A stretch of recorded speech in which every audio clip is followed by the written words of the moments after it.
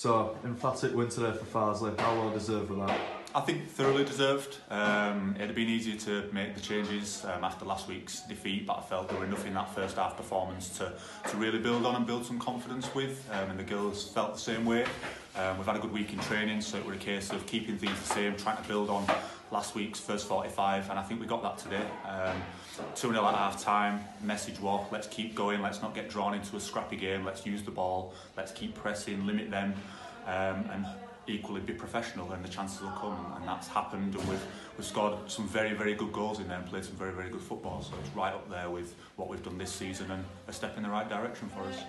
As well as all the goals scored today, you've managed to limit Wednesday to no shots at all. Does it help having such a stable defence?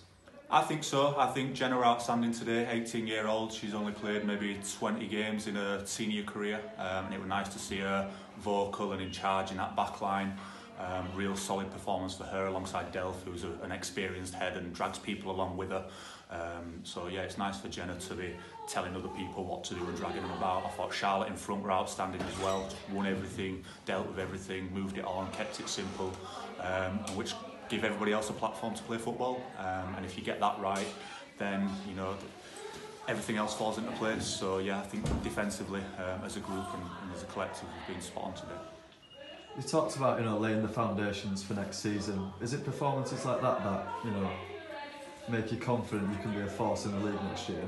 I think so. I said it from day one of coming in at the group, and the potential that we've got is that there's no questioning. Obviously we've had a setbacks this year. There's a question, what can we do? We said we wanted to be in the chasing pack. That's not necessarily away from us at the minute, but we found ourselves lower down in the league than we probably want to be. I think today was a step in the right direction, and when we're putting ball into good areas and we're getting decent chances like we are, it doesn't matter who you're playing. If you put the ball in good areas, you're going to score goals. So we've got to keep doing that. We've got to get consistent with training. We've got to be training twice a week at an intensity and a level. And equally, we then got to be performing on a Sunday. It's as simple as that. It's a competitive group. There's a lot of players that are now fighting for shirts. And understandably, players will be disgruntled if they're not playing, but they've just got to show the right attitude, crack on and earn their stripes. And yeah, we won't go far wrong if we do that.